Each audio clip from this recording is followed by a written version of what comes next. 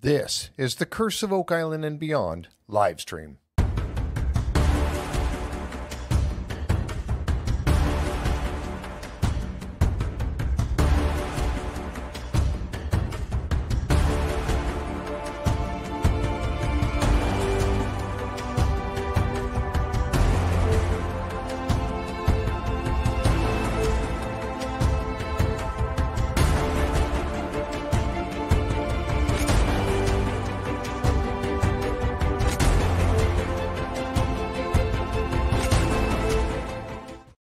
Hey, good evening, everyone, and welcome to the Curse of Oak Island and Beyond live stream. Tom and Jeff here. Did you forget where you were? Did you forget where you were? Just for a second. How you doing, Tom? Is it snowing up there? Just great, just great. Yeah, it's been snowing all day. The heavy snowfall warning a little bit north of me. Yeah, it's just typical maritime weather moving in. But myself, never felt better. Had less or wanted more. So. Yeah, I heard you say something about a snowplow earlier. I was like, yeah, what? Snowplow going by the house here. Yeah. So of course the dogs have got to chime in on that first snowplow every year. So. Oh yeah, man. Yeah, I hope we keep the snowplows away from here for a little while. Anyway, hey everybody, welcome and thank you for coming tonight. We are here, of course, to talk about the episode number 3 of season 11, A Curse of Oak Island. Man, I'm loving this season so far. I mean. Maybe I've learned to pick apart the information more or dig deeper or something. But yeah, the clues that we're getting and the stuff that we're being able to pick off now. Yeah. Yeah, I agree. We haven't hit any dead air yet. Let's put it that way. Yeah, exactly. I know there probably will be some episodes as we go down the road here and get into January or whatever. That'll be a little bit of a filler type stuff. There usually is a few of those, but not yet. It's a little disappointing. I got to admit, I was a little disappointed at part of the show last night, but we'll talk about that when we get there. One thing I did want to mention too was that in the process of working on this room here that I'm in, I got a special gift that was given to me some time ago by my good friend Jan Anderson, who does this awesome synopsis for us. Got to have one, folks. Got to have it, and it's there. She puts them up on in our page and everything, so they're listed on our Facebook group page. But I also have this, and I've been trying to get. I did order a frame for it because this needs to be in a frame, and I hate not having it in a frame. But this right here. Oh wow! Yeah. So very this nice. Is the Curse of Oak Island, and it's so awesome. And I try to be very careful with this thing because I don't want to damage it. But I ordered a frame for it, and it turns out the frame was too small because I thought I knew the size and I was wrong. But then I'm thinking, where am I going to put it in here? This would be the perfect wall right here, but of course nobody could see it, so it's going to have to be on this wall right here. You can point the camera that way anyway and just talk, and we could look at the picture. They would rather look at that than me anyway, so why not, right? So, yeah, I tell you, but for those of you who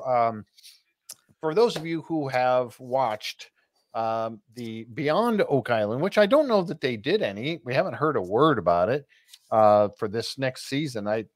Nobody's talked about it. We haven't heard anything about Beyond Oak Island, but I was really enjoying it. I was really enjoying the whole treasure hunting of different things. And I did talk to a gentleman yesterday. He's been on the podcast before. He was on Beyond Oak Island, Captain Joe Ziga. If you guys remember Captain Joe down in Florida, I was on the phone with him yesterday. He and I was talking, and I've gone out treasure hunting with him a little bit. Matter of fact, in the episode that they were in down there in the park, down there by Anclote Island, Tampa, just north of Tampa, I was actually able to go there and metal detect with him and some other folks that were there, and also Mike Gattuso, who was also in that episode with him. So I got a chance to. I was on the phone with Captain Joe, and he has some really cool stuff coming out really soon. So we're going to have. Hey, Richard. Oh, with them. Oh, look at that, Richard. Call your cousin, Jeff, with dimensions for the poster. Yes, I will. All right. I never even thought that you would, jump on. See make that? Make sure you measure it twice because your first effort didn't work out too well. Well, I was trying to go on memory, and that didn't. Yeah, Richard's watching. That was Christina. So yeah, yeah, you like that? That's was given to me right off of his back. But yes, Richard, if you notice that clock that is above Tom's head there, that says Oak Island. It's Oak Island time. Yeah, and that clock, those are made by cousin Richard. It's in the chat there, and he makes those. If you want to, you know, if you want to get one of those, uh, measure twice, order once. Yes, I know, I know. I was trying to go on memory. It was a long time, and I thought I remembered, but I thought it was 2x3, but it's not. It's actually bigger than that. But yes, I will get a hold of Richard with the dimensions, and yeah, there she is. So anyway, Captain Joe has got some really cool stuff coming up, and we're gonna have him back on the show. There's a TV station down there. He told me what it was, and a Fox something or other down there in Tampa area that is going to come out with part of this story that he has. And but we're going to have him back on the show. And Christina and I need to make a run to Florida because he wants me to come down and help him out. So when I can get down there, I don't know yet, but we're going to try to do that. So be watching for that. Um, and let's see here. Also, oh, we have a giveaway tonight. Also, and again, we started doing these giveaways because people were giving us stuff to give away, and we thought we'll just keep it going because it seemed like folks were enjoying it. So for tonight, we are going to be giving away this Sports Illustrated magazine. Now, this is let's see, this is from 1957, January 14th, 1957, and if you notice right here, and I'll try to zoom in on that a little bit, it says also in this issue where to find pirate treasure. And there's a portion of it that talks about Oak Island and the Oak Island money pit in here. Now, this was given to us by Jeffrey Irving.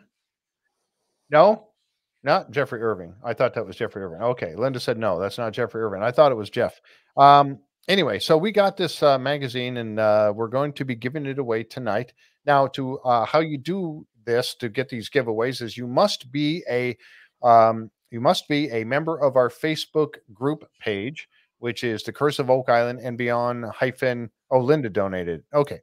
The Curse of Oak Island and Beyond hyphen Skinwalker Ranch.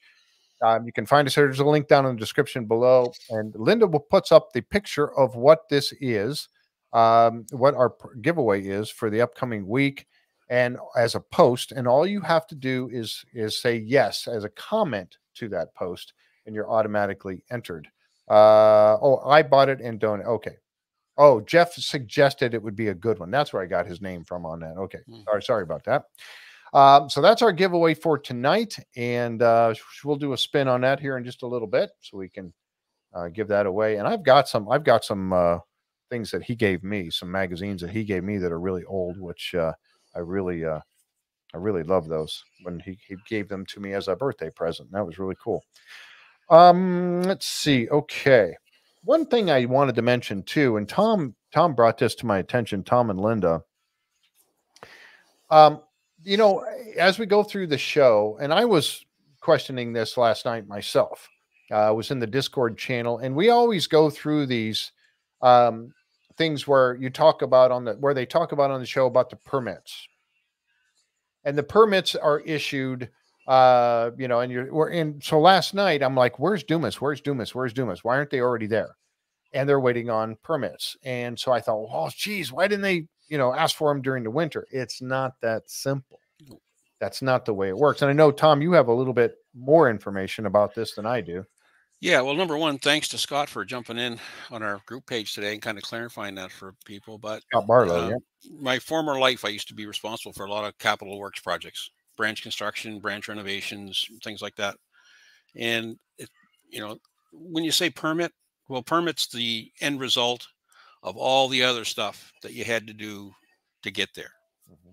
So you may have had to go through, like, I'm not familiar with underground stuff, of course, but the above ground stuff, you may have to go through city councils, town halls, engineering reports, specification, changes to specifications, contracts, designs, budgeting. Budgeting could be a big component of any project. So they finished up in November. That's when their last permit ran out. Well, is there going to be a season 12? We don't know yet. We haven't contracted these guys. We got to contract them. They have to get their people lined up.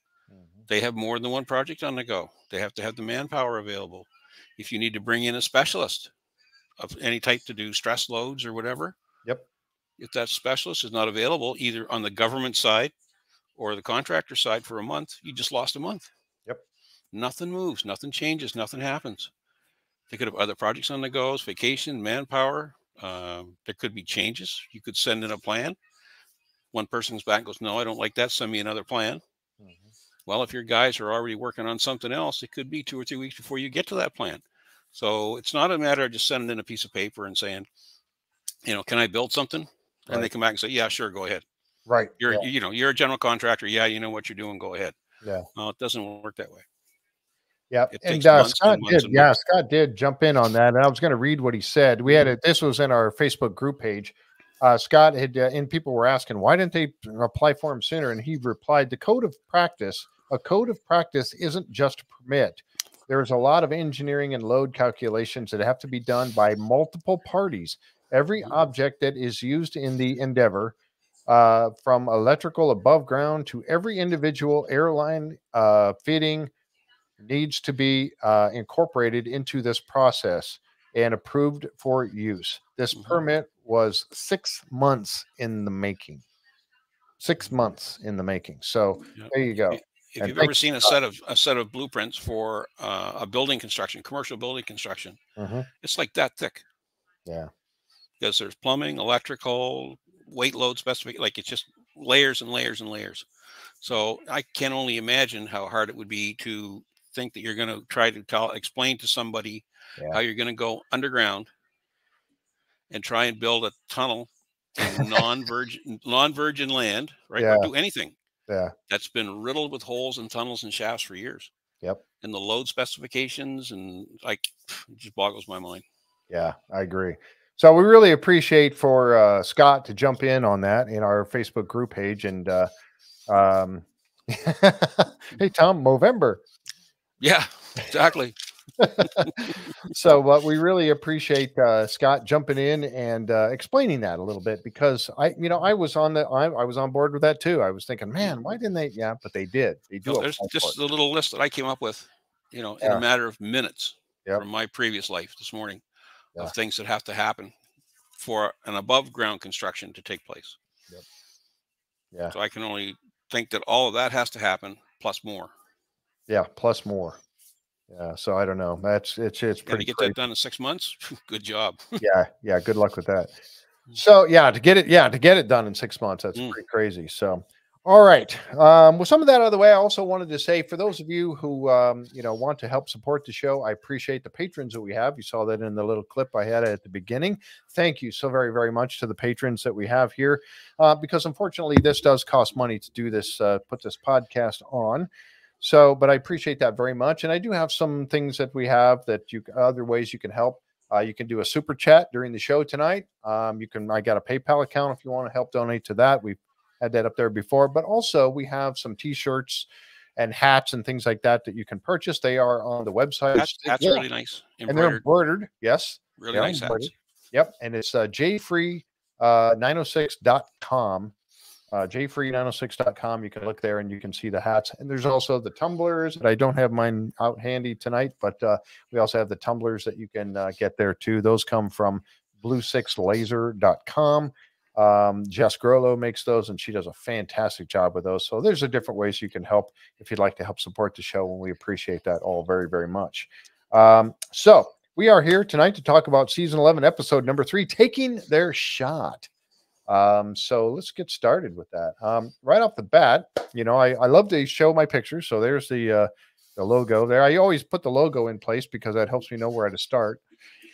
Believe it or not, I have way too many pictures. I don't know, 8 or 9. Can't imagine it. You get all the ones you take, then all the ones we send you. So Yeah. Yep. And there's a beautiful aerial shot of the island that I love those very much as well. And here they are working in the money pit, and that's where things start off on the show. Thank you, Craig. That's awesome. Thank you very much. I appreciate it. Kicking off the super chats. All right. Appreciate that, Craig. So they start off in the money pit, and you got the guys up there, and they are working at the time. They're pulling out the casing for the D.5N 25.5. They're getting that casing out of the ground. That's the one that they did last week. And then they're getting ready to begin drilling on D.5N 24.5. And as you know, they're chasing this tunnel that's underneath that they this is the first time we've seen them look on the uphill side from the garden shaft.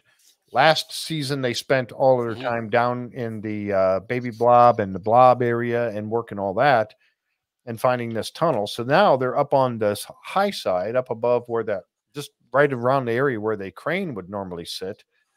And they're digging that. And I think, some people again are talking about the factor. Why are they bothering with this? Well, they want to make sure that it's there. And how far does it extend? And we talked about that a little bit last week when Craig and helped us out. I think Ryan, Ryan that actually helped us out with the line showing it going all the way from Smith's Cove. If it were to extend that far, it would go all the way from Smith's Cove down to the southeast corner of the swamp where the Stone Road is. If it were to extend that far, we do not know that for sure. But if it were, then that's Brenda. Wow, thank you. Appreciate that so much. Really do. I know you work hard for that too, Brenda. Thank you. So they're chasing this tunnel. Now, what may be some of the significance of this? I mean, Tom and I, you and I have talked about this before. Yeah. If you're going to spend that kind of money to send those guys from Dumas down there, to get them to go through all the time and the hassle to get down another 20 feet, which is what they're going for. Yep. Which is going to put them roughly on about the same level as this tunnel. Yep. And you're going to get those guys to dig that way. That's a pile of money to spend. You better be sure there's something down there. Putting Marty's hat on for a second. Yeah. You better be sure there's something down there worth digging for. Yeah, exactly. Yes, it is, Dean. And we're getting to that here. But yeah, that's exactly correct. And so, yeah, to DN, our D.5N 24.5 is the hole that they're digging now during this episode last night.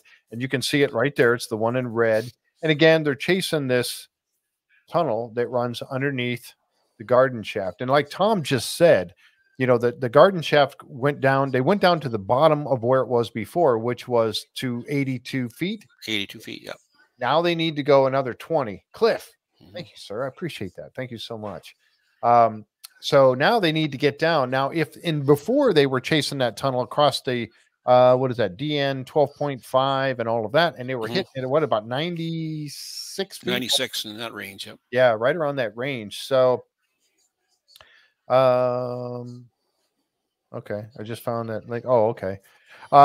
So they were hitting that around that area. So now they're on the uphill side and want to make sure they're still hitting that tunnel, and they are. Okay, so that's really significant, and we'll get to that. The other thing too with that tunnel, just for a second, that little 5-minute clip that you did the other day, was it yesterday or the day before, with Doug Crowell? Yeah. And Jack and Steven standing in the money pit. Yep. What direction was he pointing in? He was pointing right up there where they're at. Yep. Right up where they're drilling right now. And something he had said, and I got some people jumped in on me going, making a comment about editing. But he didn't, there was no editing. Whoops. There was no editing in that portion that he had said. He pointed that direction. Yep. And he said the money pit up on the other side of, or on the other backside of the garden shaft. Yep. And I thought, was that a slip?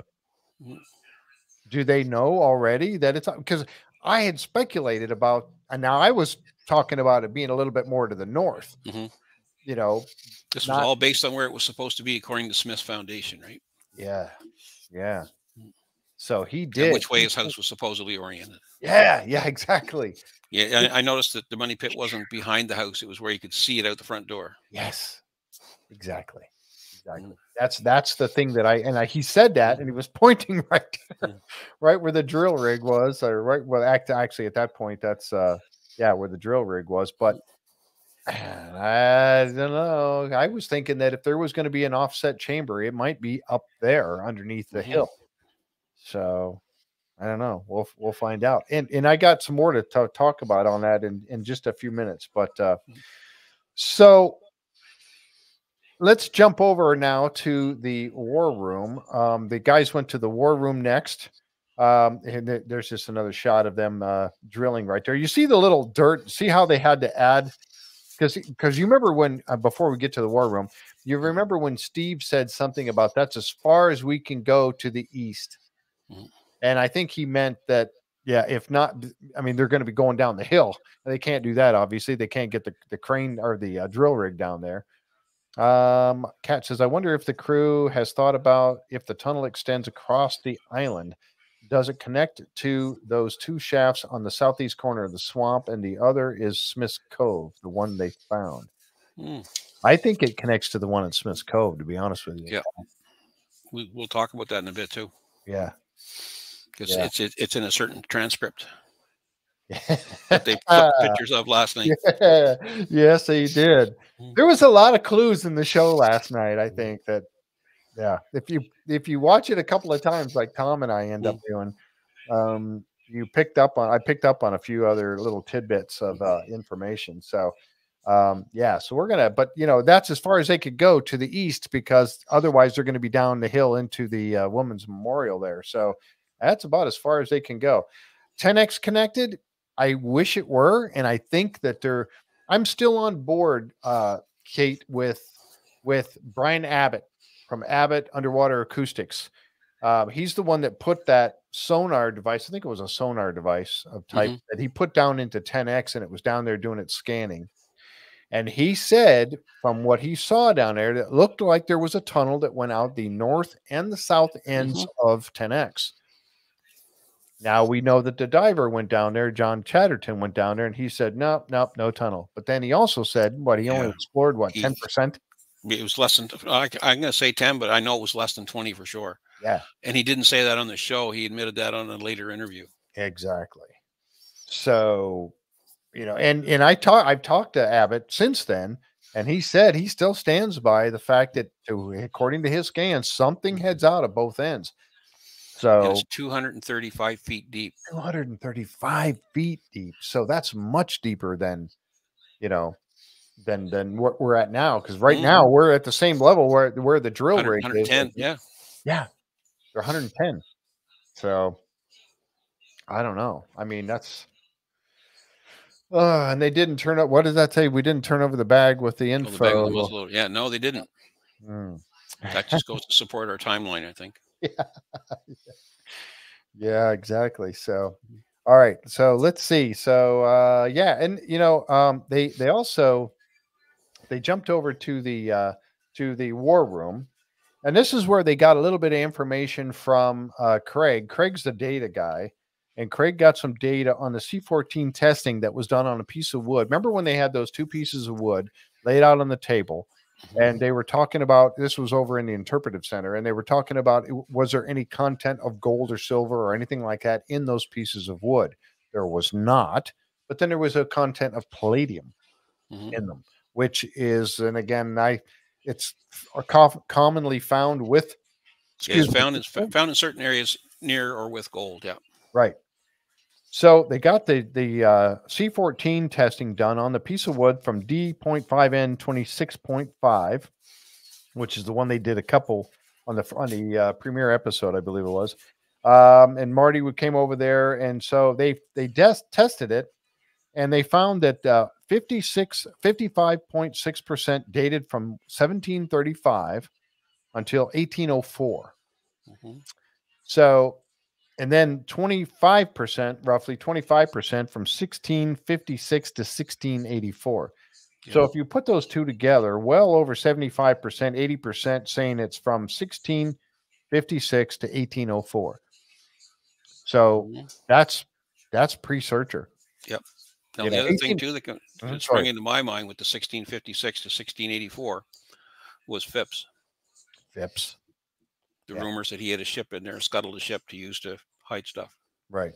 And remember that the timbers would have been cut down long before. Exactly. 1687, I think, is when they actually discovered the silver and started bringing it back to England. Yep. So the timbers to make those ships would have been presumably cut down several years before that. Exactly. And that's the thing about, and there's been a lot of discussion I've seen in Reddit and stuff like that. There's been a lot of discussion going on about the C14 dating. The C14 dating, folks, if you're not familiar with that, and I'm not an expert on this, but I've done some reading on it. C14 dating tells you that the day that the tree died. Mm-hmm. Now, that tree could have been cut up in planks and used for a ship. And then the ship was, like Tom just said, scuttled later. And then that wood was repurposed and used for something else. We don't know any of that information. All it tells us is the day that the tree died. Gives you range. Well, you know it's not from the 1800s. Right. Or 1900s. Exactly. Yeah. It said something about the 1900s, but it was like a minuscule. Oh, yeah. It's like a small amount. Yeah. Not even really worth talking about. And that's why they didn't. Mm-hmm. But it also talks about the Duke d'Anville expedition that was set off in 1746 to come and take Louisburg back from the English. Mm-hmm. And we know that was a failed mission. It never made it. A lot of the ships didn't even make it. D'Anville died, I think, too, during that. Well, he went missing. He never showed up or whatever. So exactly. So what happened to him? We don't know, but it also covers that range right there. So, that makes Doug Crowell's, talking about Duke d'Anville, that also makes that very much more plausible. Yep. When you figure this into that whole thing. So, I don't know. Is this a good time to jump into that, Tom? You want to? Sure. Let's go. So Duke d'Anville, as you know, Tom, Tom has some things for us here to talk about, but that expedition was sent because they were Louisburg was taken away from the French by the English. They took it over. And so the French were not happy about that. So they put an armada together, and they Duke d'Anville. They sent it back across to go and retake Louisburg back from the Brits. Okay, so they came back across, and Doug Crow talked about a ship's log. He's read it on the show several times. And last night they talked about it again, but this time we got to look at a few more pages of this thing than we have before. They flipped the pages down one by one that you could take a screenshot of them. Yes. Now, admittedly, it's not the original document. It's a translation. That's somebody's translated it to English. Wow, you guys are awesome. Thank you, Dina. You guys are really awesome tonight. Thank you so much. You got your own treasure run going on here. Your own. Man, I appreciate it. I really do. It's like I said, unfortunately, it costs money to do this, and I just, but we most often hear Doug talk about, and they had this discussion, and it was decided that a deep pit or great pit be dug. Yes, and that's pretty much all we hear, right? But if you go through and take screenshots of each page when they flip it down, right? There's a lot more interesting detail in there, right? And I won't get into all of it, but if you want to go back through, I mean, we could post those flips of the pages I put on too and save, going through all of it. Yep. But on page 2, it talks about the great quantity of treasure on this vessel makes it unwise to jeopardize it in any way to fall to the enemy. So they're going to hide it. Right. Right. What else did I have? And we talk about all the wood they found on the island. On page 3, if I can find it here. Work began at. Just give me a second here. Yeah, no. Okay. In the afternoon, was spent. This was a couple days later in September. The afternoon it was spent paying the men, and paid up for something in stores for, I think it's Donvie, right? Mm-hmm. And he paid 50 men who were cutting down trees on a small island. Right here, 50 men ashore cutting down trees on a small island. You wonder where the wood came from? And 50 men, yeah, and think of the wood exactly. 50 men could cut down over a couple of days. Yeah, exactly. Right. Yep. What else did I have written down? Cutting down. Deep pit be dug. That's what it says right here. Dug, yep. And then when you go to, I think it's page 4. All right. Where does it say? Maybe it wasn't page 4. Anyway, I won't bother because it's just wasting time here. But anyway, they talk about his manpower to dig this pit was to use 200 men over 15 days. 200 men. So think about it. 200 men, 15 days. Just the logistics to have those people there fed water and looked after, right? They also dug 2 shafts. They talk about digging 2 shafts, one down to 92 feet. Yep. Right. The shaft was going to be, and the other one, and at 67 feet, they decided they needed to go deeper. Right here. Because Yep. they were passing through soggy ground or wet ground. At 80 feet, water was still coming in. They also passed through a layer of rock. So we think back to last week when they talk about a broken chisel. Yep. They dug a separate pit to try and get air in. They used 35 men for that. At 92 feet, they found that the soil was drier. Yep, right here. So they get down. They get down to 92 feet, right? And they also talk in the earlier pages about an attack on Annapolis, which would have been Annapolis Royal, Digby, on the other side of Nova Scotia, which was originally a French settlement. Champlain settled it. And he also talks, I think, on page 1 about a great quantity of treasure. Yeah. Yep. Right. And that Donview was nowhere in sight. Yep. So, yeah, so we'll post those on the page and people can look through it and you can draw your own conclusions. Yep. But a lot of interesting information. Yeah. And a lot more than we've ever heard on the show. Yep. And that's the key. Now, yes, these are a translation. I would love to see the original ship's log.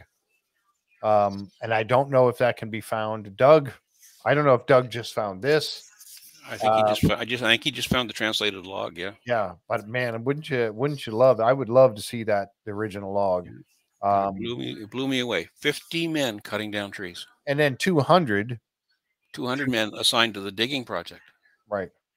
So we've talked about that before. We've said, how many people would it possibly take to do something like this? And there it is. I mean, you think about 200 men working, and now these 200 men, they're going to need fresh water. They're going to need a place to shelter, a place to cook and, and do all that kind of stuff. They're going to need privies and everything else. So, and that kind of correlates, if you think about it, though, dating of the wood. This is something that Jack said on the show last night. The dating of the wood that was in the in that shaft, the DN 0.526.5, and then also the dating of the artifacts that they're finding over, which was the circle feature in Lot 5 that now they're calling something else.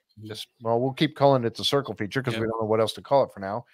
But the dating of those artifacts also about that same time frame. Yeah. The other thing too, and somebody's point earlier about how far away did these tunnels go to the shore? Yeah.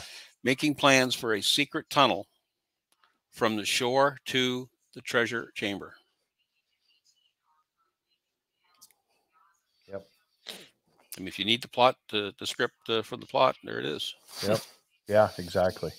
So all kinds of neat stuff in there. We'll post it anyway. You can have a look at it. Okay. Linda just put up Duke d'Anville died and was buried in Halifax Harbor or St. George's Island. 4 years later, his body was moved to Fort Louisburg, where it is today. There you go. Yep. So, yeah. Oh, thank you, Jeff, for bringing that up. I forgot about that. Happy Thanksgiving to all of those of us that in the United States. I know we have a lot of people that join us from up in Canada, and yours was back in October. Ours is the second Monday in October. Yeah. Yeah, exactly. So, so happy Thanksgiving to everyone out there that's watching, that's from the States, and you're going to be enjoying all that tomorrow. Appreciate that. And I know we're going to, the pies have already been started. Oh, they're done. That's what I'm smelling. Apple pie. You need to take a break. Take a quick no. Oh my gosh. Yes. All right. So as we continue on. So that's our rant on the 3 pages that we never saw before. Didn't see before. And so that is very important. And I wanted to mention also too that real quick that and how often, and I'm very guilty of this. How much time does the Prometheus spend looking back at stuff? The time they spend on every episode looking back to the past and talking about things that all of us that have been watching for the last 11 years, we know this stuff already. And I'm like, oh, here they go again, talking about, but, honestly, the other night we had a guest here at the house. This was last week. We were watching the show, and there we were going, oh, here they go again, talking about stuff when they went overseas and all that, things we already know. And I said, well, he's never heard it. This is the first time he's ever watched the show. I said, he'd never heard it before. And he goes, yeah, I need to know these things. Okay, yes, we understand that. But they do spend an awful lot of time covering stuff that and I kind of wish they would just keep on with the show, but it's part of it. They're drawing that connection, right? Exactly. The other thing too, I don't know if I mentioned or not too, was that the pit that Don Viz's crew was digging was 12 feet in diameter as compared to the 13 feet that we're normally. A measurement inside diameter, outside diameter. Yeah, a measurement can certainly change. One thing too I wanted to mention while we were talking about that war room was that if Jack had talked about something that I hadn't heard before. He mentions the dates of 1656 to 1804 match the dates that they are getting from the circular feature in Lot 5 and the deep location called Site 1. Do you know what that is? Have you ever heard of Site 1 before? It's the first time I'd ever heard him use the term. Site 1? Anybody out in the chat, have you ever heard them talk about Site 1 before? I haven't. Pie,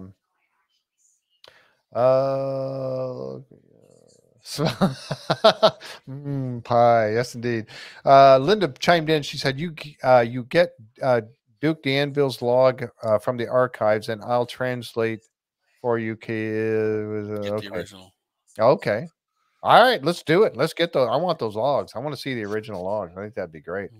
So in the show, you can see Doug holding the photocopy of the pages, and then somebody had typed him. Somebody had actually what Doug was reading from was that somebody had typed that all out for him by date range. I tried to zoom in on it enough, but I couldn't get it. Yeah, I will repeat it, David. What he said was, he said he mentions that the dates from 1656 to 1804, which was the wood that from the DN 26.5. He said it matches the dates they are getting from the circular feature on Lot 5, which we know what that is, that circular feature, and the deep location called Site 1. Site 1. So I don't know what that is. I don't know what Site 1 is. So is that something new? Yeah, unless right. Like Greg says, it's that wall that they found that they're considering deep. Maybe. Could be. I don't know. But I thought that was, as soon as he said that, and then I heard it again, and I'm like, my antennas go up immediately. Yeah, where's Guppy when we need him? Exactly. Yeah, unless they were referring to where the money pit was first found. I don't know. I really don't know. A deep location called Site 1. I don't know. Site 1 is on Lot 1, I think. Yeah. All right.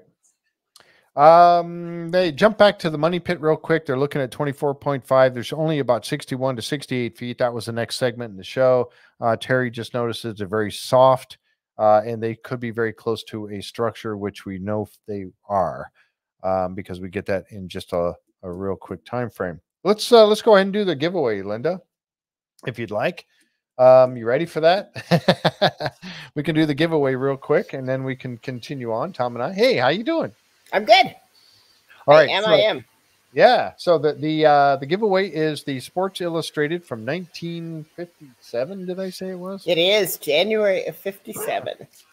January 1957. So it does have an article in there talking about pirates. And it also talks a little bit about the Oak Island Money Pit. So, right. I asked Jeff Irving about a year ago for some titles, some magazines that would be interesting for the group, just different kinds of things. And he thought this one would be really fun. And it's fun because it's in Sports Illustrated. And we don't think about Sports Illustrated talking about pirate treasure. I know, right? Treasure hunting and the like, yeah, on Sports Illustrated. So And by the way, Jeffrey Irving, he has what's he called? The Oak Island Library. And library. Yep. And it's really cool. We got a post for it in our, we talked to him about it again. He's done it before, but we had him come back and do another post for us in our Facebook group page about it. It is a really good resource. So you guys could check that out. Oak Island Library and Jeffrey Irving. So it's really good stuff. So, all right. Are you ready? I'm ready. I'm going to put you in solo layout here so you can spin away. All right.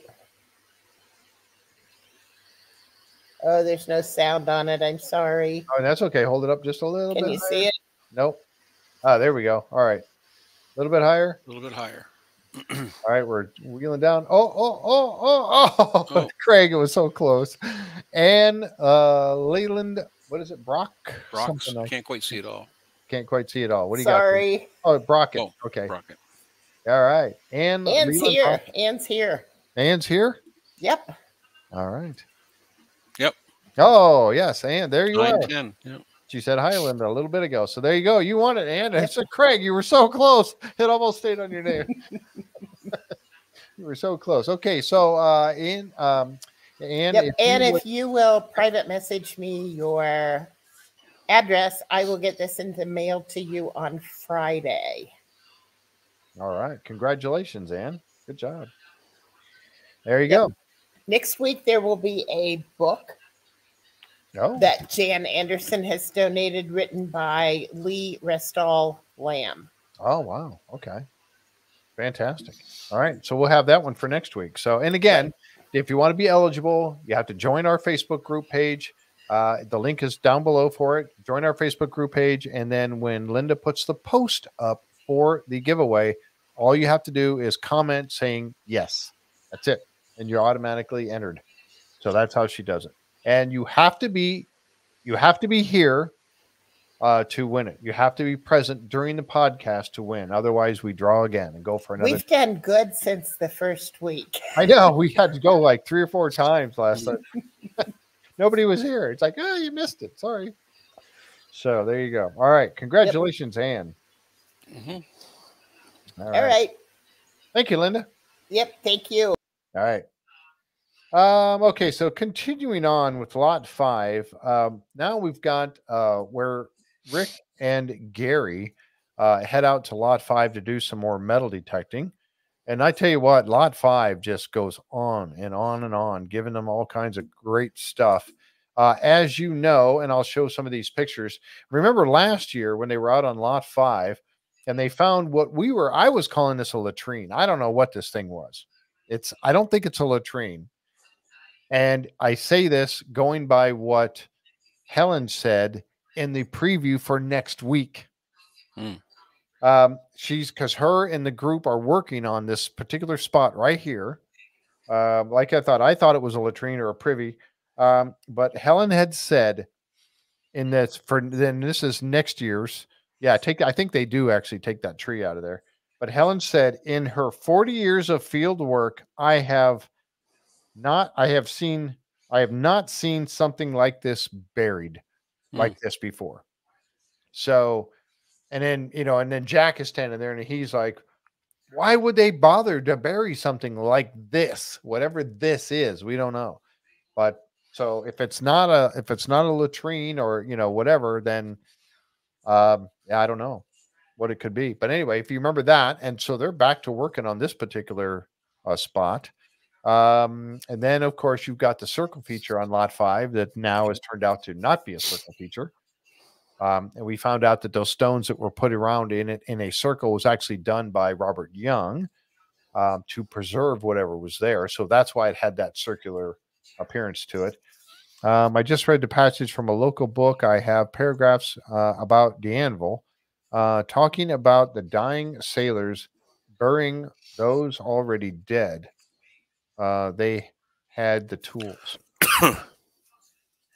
Yeah, there you go. They definitely had the tools to accomplish what they were doing. So, so there's Rick and Gary heading out.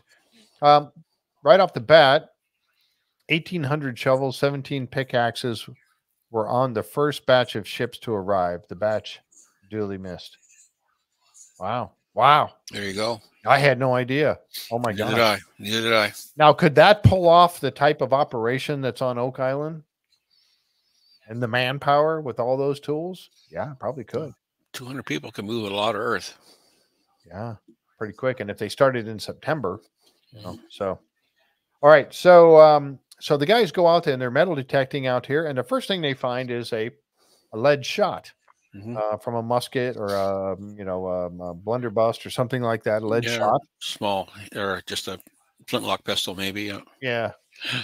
What were you saying? The caliber, 50 caliber or something Well, like that? yeah, the caliper. A good friend of mine has been into black powder guns for a long time. He's a licensed gun dealer. He's really into this stuff. I sent him a bunch of these little shots today and got him to look at them. And he said to him it looked like about a 45 or a 50 caliber. Okay. Which Yep. I said, Kevin, is that, a rifle or is it a handgun? He said, well, basically the handgun back then was a rifle with a barrel cut off. Mhm. So Yeah. he said you can make an argument either way. He said, it's not a super large one, but it's not small either. So Right. he said it could have been a handgun or a pistol, flintlock type pistol, or a rifle, long gun. Yep. Mm. The second item they found, and this kind of goes right along with this piece right here. So they find this piece right here, this shot, and then the next piece they find. Whoops, I got my pictures all mixed up here. Let me fix that real quick. But the next piece they find in lot 5 turns out to be this little ditty right here. Let me get this back up here. Right here. Okay. Now there was a lot of speculation. They called Helen over so she could have a look at it, and she thought it might have. She figured it had something to do with a gun or a rifle or something like that. And she said it might be a sight or something like that, which I can see where she would think Yep. that. I didn't know. We were looking at it. Mhm. Turns out this little jewel right here is actually. Where did they find that part of a flint? Oh, I don't know. Yeah, I tried to look that up today, but I couldn't recall where they found that. Oh, Yeah, that's the one they very. put under the scanner last year, and they Yeah, last year, I think. yeah. Yeah, and I Yeah, think there was a that whole. was French too, wasn't it? If I recall correctly, Renee. Yeah, I believe it was. I meant to look it up today, and I get so tied up in reading this letter and a couple other things that Oh, I I don't didn't get back to remember. it. Does anybody remember where they found that mechanism? It was the actual firing mechanism from a musket or a pistol or something like Yeah. that they found, and they scanned it last year, and I don't Mhm. remember. They didn't say. Oh, okay, Oh, man. okay. Good catch. See, that's Mhm. why I love you guys, Renee. You guys are awesome out there Yep. bringing up these things. I had forgotten all about that. But this was an interesting find. And again, it ties back to that piece of shot. And also, it ties into this whole area. And if you go back to the Duke d'Anville storyline, then, and it, with the date range of this could be fall right in there of this particular piece. But you find, the pottery, the broken pottery, the different things that they found in that circular feature. But then also, they find that shot, and then they find this. It seems like some sort of an encampment of some sort, Mhm. maybe that they didn't even know existed because there was never any record of a house or a building ever put on Lot 5. So, Yep.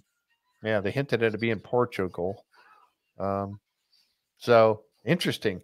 So now this little piece right here, everybody, immediately when you find something like this, and we all wonder where did it come from? Everybody jumps on the bandwagon, starting to look to see, where could it be from?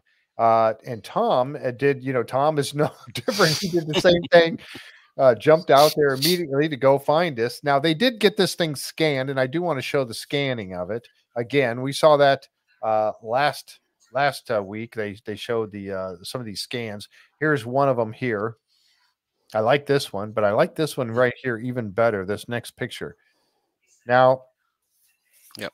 immediately, we're looking at that and go, oh, it kind of looks like Roman numerals, and everybody, nope, can't be Roman numerals. They didn't do Roman numerals like that. Well, guess they did. I guess they did. There was a time what they did, and an interesting tidbit about this.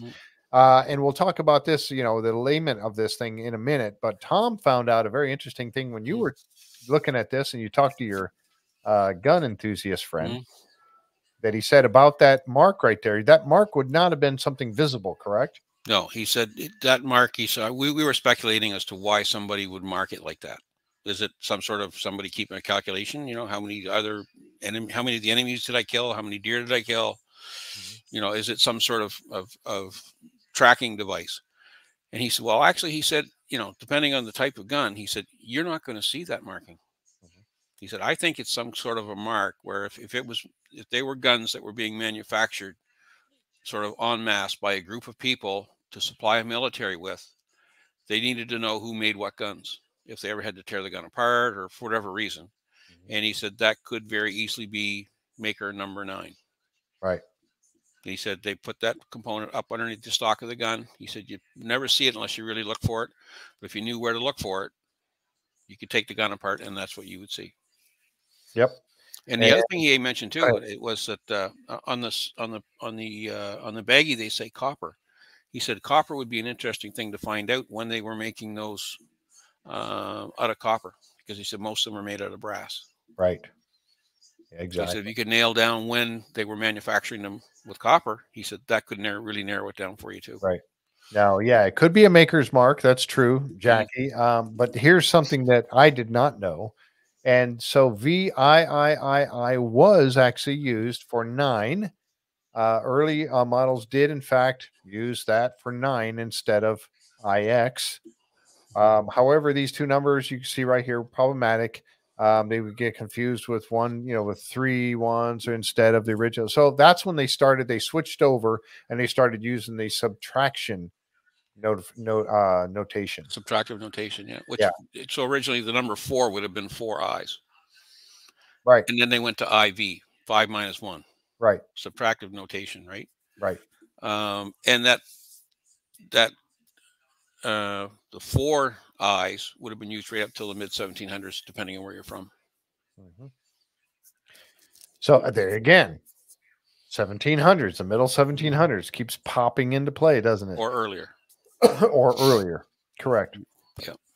So, and then we did a little looking into this thing, and you find it, excuse me, when you start looking on the internet for this kind of stuff, you start finding information about these things all over the place.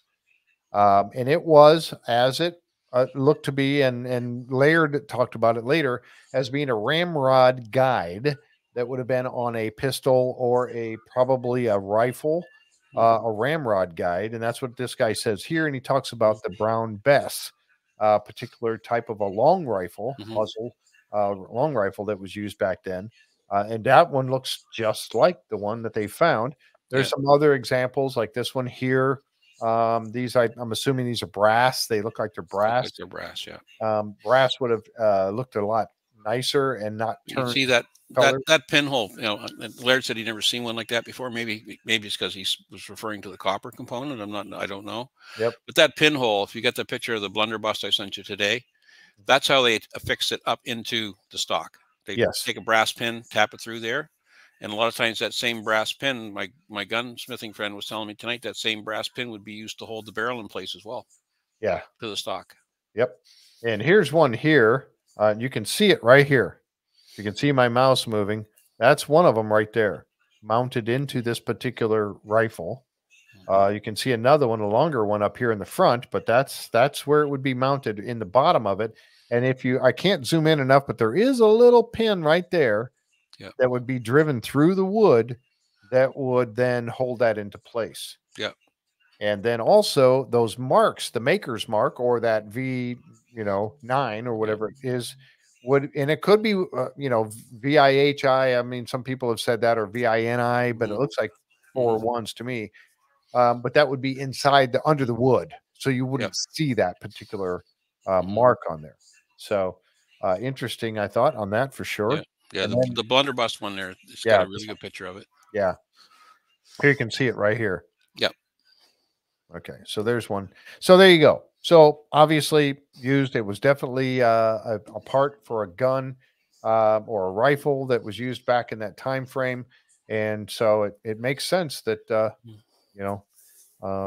again, you're looking at I think, does that lead it to be a military encampment of some sort? possibly, doesn't mean it is. It could have been a hunter, could have been anybody on the island from about that time that still had an old gun that was using it. And it simply, lost it or whatever happened to it. Who knows? So I thought that was really interesting that another piece like that was found. So getting back to, lot 5, I was really, you start talking about the timing of things that are going on the island and what's happening, all during these parts. Well, and Tom and I, we were talking about the fact that, when we saw those 4 things that were laid out on the interpretive center table last week, and they had the baggies upside down. So we, and they figured out how we were, finding out dates. They were onto us. They were onto us because Tom talked about it too much. I'm going to blame Tom. But this one we happened to catch. And there it is right there. So June 22nd of 2023, middle ramrod thimble. It says copper right there, made out of copper. And it was found by Gary Drayton and Rick Lagina. So interesting that I like under the lot 23-600. Yeah, you see that right there. Remember last week we were up to 23-200 or 300 or whatever it was, 23. So that's 600 artifacts found so far in June of 22nd. And keep in mind, when they find those little shards like they found in that structure, like that shard's an artifact. Yeah, exactly. If they find 10 of them, that's 10 artifacts. Yeah. Yep. So, another interesting thing, and I thought as soon as when I made the travels to Nova Scotia, and we were out there, and I thought, oh man, wonder when they found that, because and I'm going to share this picture here real quick. I'm kind of showing a little bit of my trip here. This is looking at lot 5. This was when we were in Colin. You guys know Colin Jameson. He's going to be on the show probably next week. He's going to join us probably next week for a little bit to talk about that episode. But this is a look at lot 5 right here. And this was on the 21st, the day before they found that little jewel. But I wanted to zoom in here because you see they are filming. This is looking at lot 5 from the water. And you see there's Steve standing right there. There's over here is Laird standing right here. I think that's John Levy right there, one of the producers standing right there. And right over here in the woods is Rick Lagina standing right there. And we saw Rick. We pulled up in the boat. We saw Rick over there. And at one point, Rick was down on his knees and he was actually digging in a hole. And I thought, could that have been what he found? And the answer was probably not, because it was the wrong day. So, but they did find something. They did find something that day. And because Rick was over there digging, we just don't know what it was. So pretty interesting, I thought. So I wanted to share that real quick. So, the things you find when you when you're on these tours. Also, one of the things that we were talking about too. Let's get back over here to the episode. Okay, so they found that little piece of clay pottery that Tom just mentioned. And that was also, now I don't know why this dropped out all of a sudden. My presentation. I thought that was creamware from the 1700s. There it is, right there. 1700s seems to be a recurring yeah theme. Again, the 1700s. Yep. And Gary dated that little piece from the 1700s. So, yeah.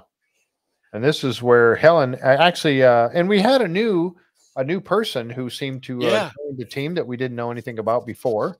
And that new archaeologist, Lindy, was it? And let's see if I got Lindy. I got a little picture here of Lindy. There she is right here.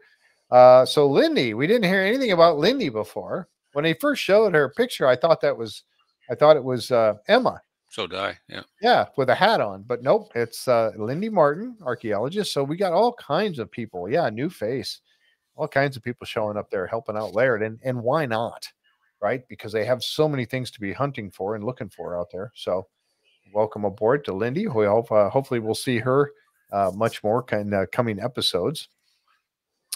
So yeah, that creamware was found It was found And in that, well, I'm going to call it a wall, whatever that deep depression was, they call it. Yeah. yeah, yep. Yep, that was it there, found. And like Tom said, every one of these is labeled an artifact found. So you got 600 so far on June 22nd, and that's one of the 600 probably, or thereabouts. So but all of these things, folks, and again, people get all, oh, why do they have to keep finding wood, or why do they have to keep finding spikes in the ground or whatever? All these things tell a story. And they're all little bits and pieces. They're all clues to something. And that's what they're searching for right now, is they're trying to find They all fit somewheres in a timeline. It's just, where do they fit? Yep, exactly. All right. One of the things that we talked about was Dumas, and Dumas will be coming out. We saw in the previews they're coming out next week. They'll be in the next episode. And when I was there again, we actually saw the crane. Was actually when I was there, and we went around the island, we actually saw the crane was over on the road on the south side of the swamp, and they were putting it together. So there is a picture of the crane. So that was so the timeline is correct on that. And then hopefully next week we should be around the 3rd or 4th week of June for next week's show, and the crane will be getting set up. Because when they were talking to the fellow from Dumas, he said they should have it by the end of the month. Right. So I was thinking it was end of May, but no, it looks like it's the end of June. Yeah. And they were also smart, because they broke it down into two missions. And in my opinion, they were smart. Talk about that for a second. Let's get the one to dig down, get that out of the way, right? We can get that finalized now. We're not going to get the other part for, a week, 2 weeks, a month, whenever, right? So we'll work on the lateral part and get that done as a separate business case. Yeah. And I think that's smart, because what would happen if they didn't? They get down to the bottom of the garden shaft at 98 feet, and then they want to go sideways. They want to go, horizontal, and you can't. Sorry, you got to get another permit. And now you're waiting for months. Or if you tried to do both under the same permit, then they could say, well, we're okay with the vertical part, but we need to work on the lateral part, so no permit. Yep, exactly. And then we'd be dead in the water, and we wouldn't get any further. So, all right. So to round things up, they get out to back to the money pit in the show. And this is where my excitement level went through the roof again, because they ended up pulling this big chunk of wood out of the borehole. This is the 24.5 borehole. Yep. D5 and 24.5. Correct. Yeah. Thank you. What's crazy is I'm starting to actually understand some of those numbers now. Steve is getting to us with all these things. I know that Deidre hates effect. these things so much. Yeah, Deidre hates these numbering, but it makes sense, right? So, so they find this piece of wood, and what does this piece of wood tell them? Now, in the show, they figured this out to be about 7.5 feet. So they're going down. They figured what happened was they were going down, they're drilling, and they hit one of the uprights of the tunnel, a post, a support, an upright support in the tunnel down below at about 110 feet. And they hit it directly down the post somehow, but thankfully they did. They hit it right down the post at 7.5 feet long. That's huge. That is lucky drill, Ray. You're exactly right. Lucky drill. 7.5 feet high. Now, right off the bat, Steve's talking about a tunnel that you could walk in, and that's what they're thinking.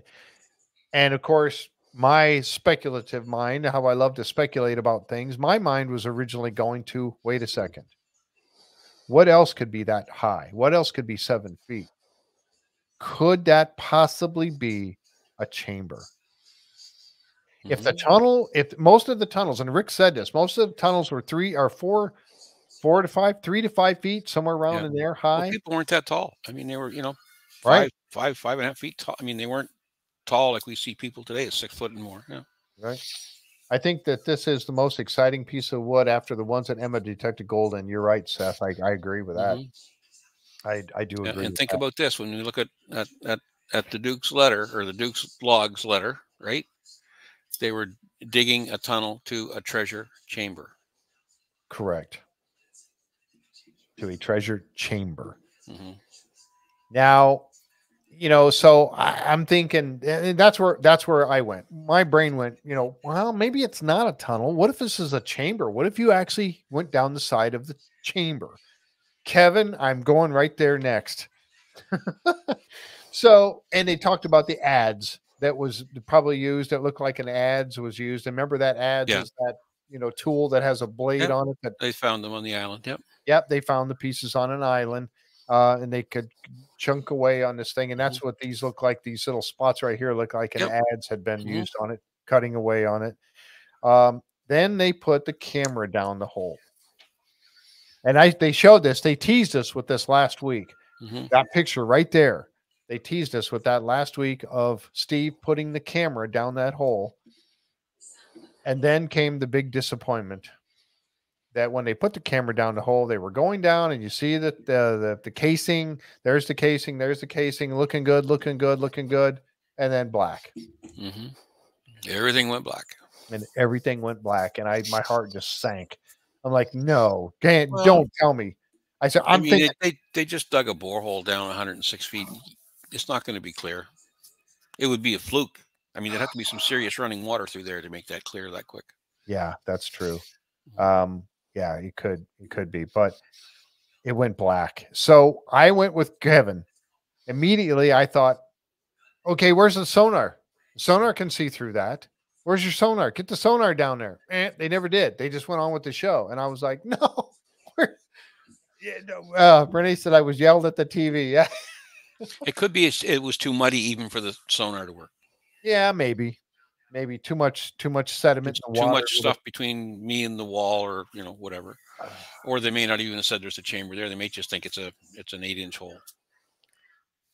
Yeah, I don't know. Hard to say. Yeah, I think my heart sunk. If it was me, I'd dump some of that stuff in you to make water settle and go back in a week. Yes, I think I would too. And maybe they do. I mean, we don't know.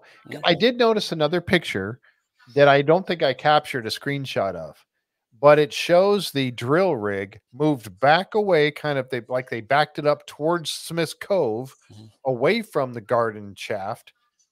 And you see there's a casing still in the ground over where this 24.5 is. You can see the casing still there, and that now the drill rig has been backed away from it, going more towards Smith's Cove. So is it possible that they did put a sonar or a camera down? I think they leave those casings there for certain holes they just don't pull them right up. I think they leave them there to determine that they're not going to want to go down there further, or they need that casing somewhere else. Yeah. Or both. Yep.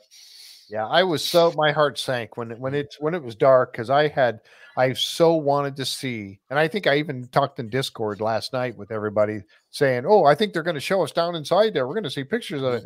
And nope, we didn't see anything. And yeah, it filled up kind of quick with water too, didn't it? Yeah, and Steve said he could see the water down there.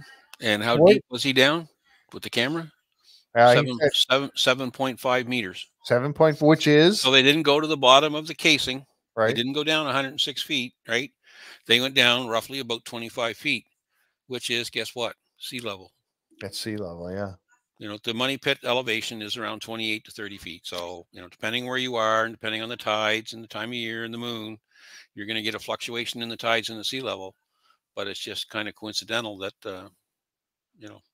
the water is roughly at sea level. Yeah. So was that a tunnel that was flooded by a flood tunnel and still open to the ocean, and they didn't block them off? I don't know.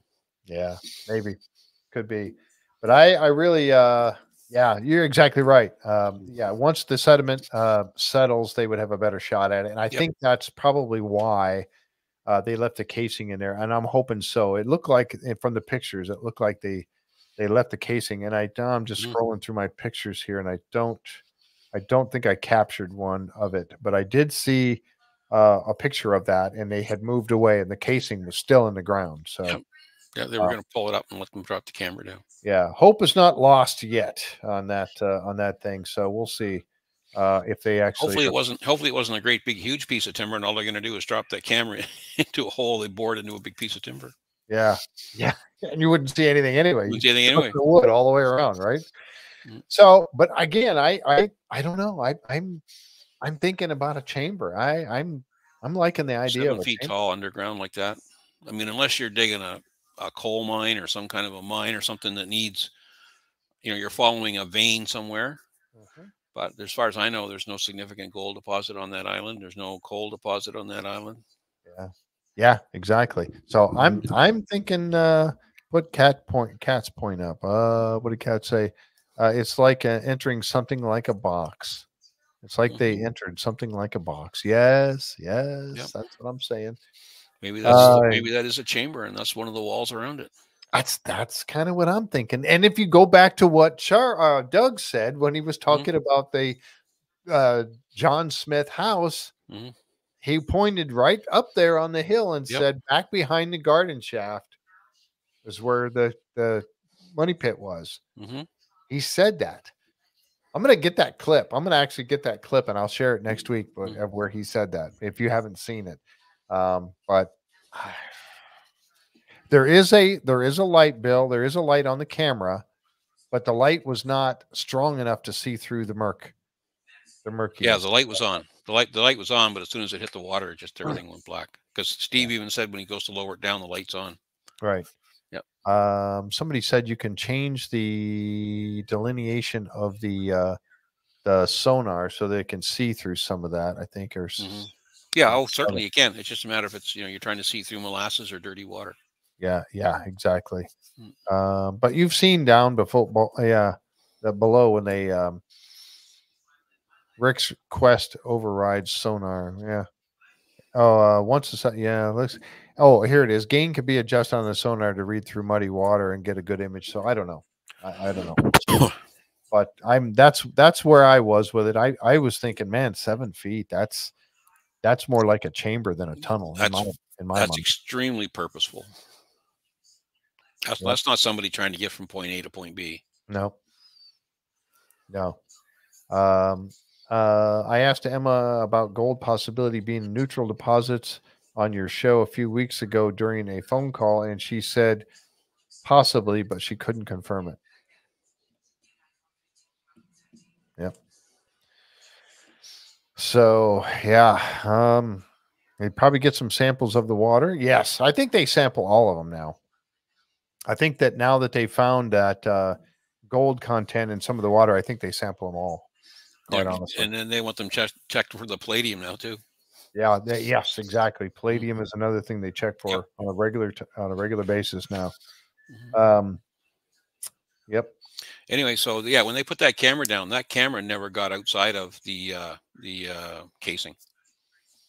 Remember, they said they're just going to raise the casing, 4 or 5 feet or whatever, and then hopefully it would drop out the bottom.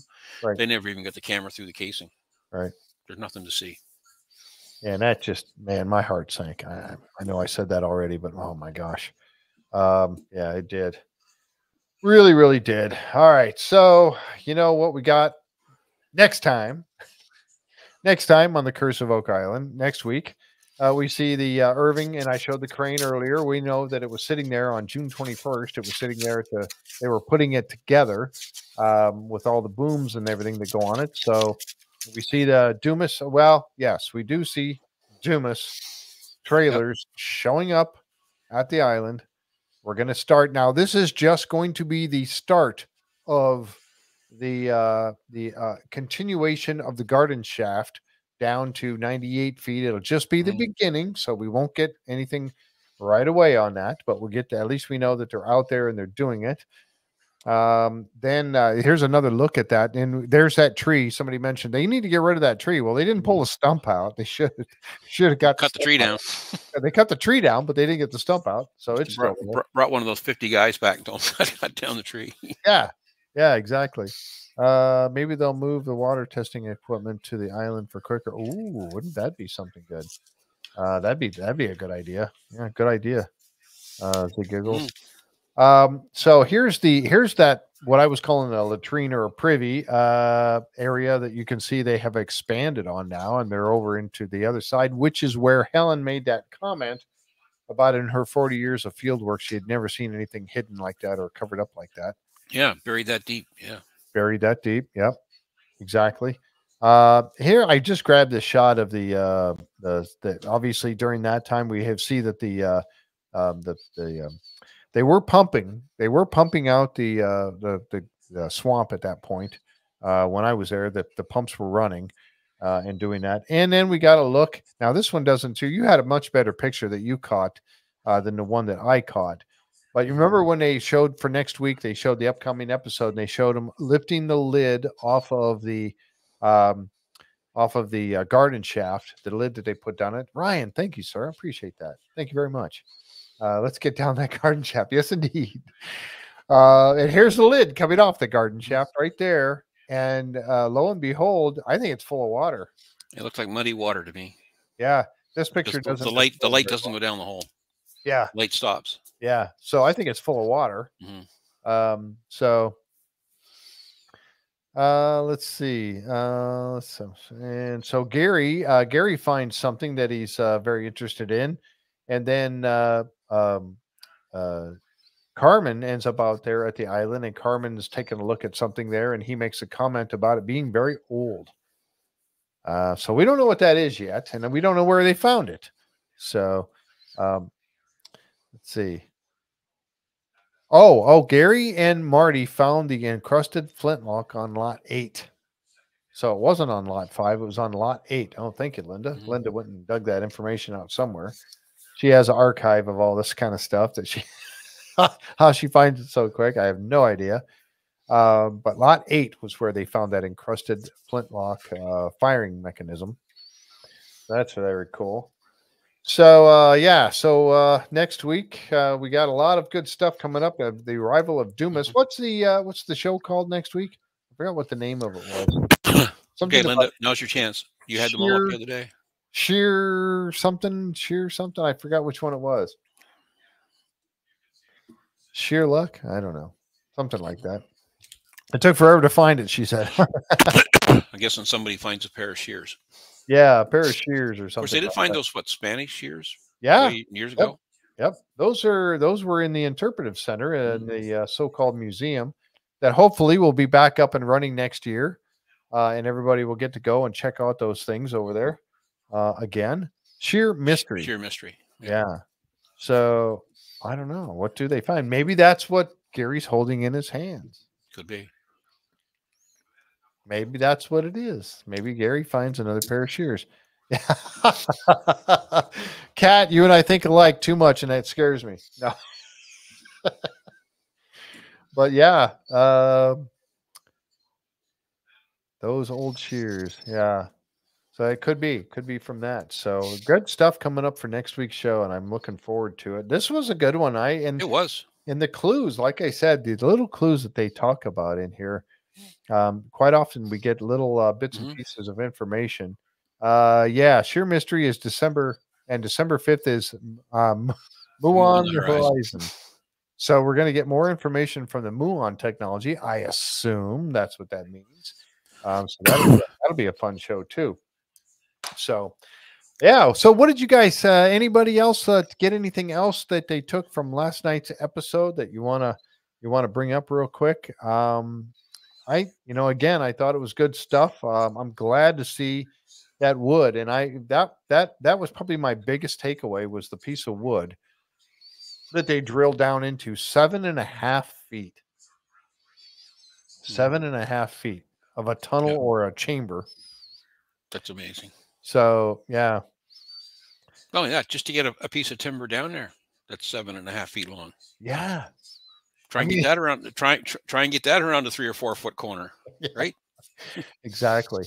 So so that takes us. And remember how they talked about the fact that the baby blob. They had the blob, and they had the baby blob, and that's where they were getting their largest gold and gold and silver. Silver concentrations in the water testing. That's where they were getting their most concentrations from. So that says that the garden or the actual treasure chamber should be over there. And the wood that was tested by Emma, that was from 24.5 or 25.5 and 26 wells, 26.5. And then on the other side too, down in that baby blob, those were tested and they didn't find any gold or silver, but they did find. Did they test any of those boreholes up on the other side of the garden shaft? I wonder. Water testing, you mean? Yeah, for gold and silver. I would think that they did, but they haven't told us anything about it yet. Yeah. Well, we know they haven't tested D5N24.5 because they just bored that one. Yeah. Yeah. So hopefully we'll hear about that, because I'd love to find out if there is any gold or content in the water up there. Oh, thank you, Dean. I appreciate that very much. That's very nice of you. And we love to interact with the chat. That's why I love to ask you guys questions. Was there anything else that you saw? The chapel vault dimensions? I don't remember. 12? Was it 12 by 10? 12 by 14, I think. Somebody told us 14? last week, and I can't remember. Yeah. Good memory, it's just really short. Yeah. Yes, exactly, Linda. That's what I remember. They told us before that they test all of them now for gold, and they test the water. So yeah, and I expect they're going to test that wood that they brought up. Yeah, I would think so. That 7.5 foot piece is going to be interesting. Yeah, I feel like the Dunfield stuff completely changed everything that they had documented. He made a mess of the whole island. Yeah, he kind of did. Dunfield had a plan. Unfortunately, he kind of the things that he did down in Smith's Cove and he did in the Money Pit really did kind of make a mess of a lot of stuff. There's so many things. That's not where Dunfield dug, though. No. And down that deep, he would be outside, because Dunfield dug a cone, right? Yes. Right. So when you get down 100 feet outside that, if you're not in that original 90 feet or whatever it was across at the top, everything outside that is untouched. Yep. Exactly. Yeah. It was only about 10 feet in diameter at the bottom of the hole. When it was caving in, everything was caving in and everything. And then he pushed it out. That was one of the things that I had said about that. Also the lead cross. If you remember when Rick and Gary found the lead cross down in Smith's Cove, Smith Cove had been churned over all that dirt so many times. And then Gary found the lead cross it was just a few inches underneath the rocks and the sediment that was there. So is it possible that it got bulldozed there from somewhere else? Yes, it is very likely. It's also possible it washed out from 100 feet beyond where they had the cofferdam. Yep. Exactly. Right. The sea's going to wash that stuff up and in. Yep. So we simply don't know. Unfortunately, we just simply don't know exactly where it came from. Is the hole with the 7-foot wood the same as the one that yes. Yeah, they just pulled the casing back up a bit, hoping they could get out the bottom into that what they think might be a chamber. Right. Exactly. But they didn't even get through the casing. Yeah. The water was I know Eva sent me an email. We were talking about that, and I said, yeah, I know. I was too. I was so disappointed. When they didn't find anything down there. So but anyway. All right. Well, that's what I have for tonight. Anything else, Tom, that you wanted to add for last night's show? Good. Folks, if you would, please hit that like button before you go. And if you haven't already, please subscribe to the channel. It really helps us out to have those subscriptions. It doesn't cost anything. You do have to have an account, obviously, for a YouTube account or a Gmail account or whatever to be able to do that. But, hit that like button for us. It does help us out quite a bit. Unfortunately, all the chat messages that we get during the live broadcast don't reflect after it's over. They start adding up after the show is over. That's when they start to accumulate. But anyway, we do appreciate that very much. And thank you for those who did the super chats tonight. I greatly appreciate that. Next week, we're going to be talking, Tom and I. We'll probably have Colin. I don't know. I reached out to Colin. We're going to see if Colin will join us. If not, Seth will be coming back too. We love having Seth on the show. Looking forward to having Seth back. Yep. And Colin. And Colin, and maybe even Jeff Babineau somewhere along the way. We'll get him back on here as well. So, but we really appreciate each and every one of you being here with us tonight. And that's why we love doing this live. I could do a recorded show. I don't want to do it that way. I love doing it live because we get to interact with all of you. And you get to see all our mistakes. Yeah. And when I make them, I'm trying to find something or whatever. Try to pronounce a name or a word. Yeah.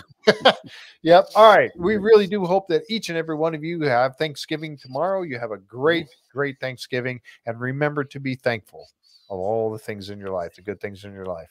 I'm very thankful that I have this show and I have Tom as a friend and Linda and Jan and Colin and Seth and all of them.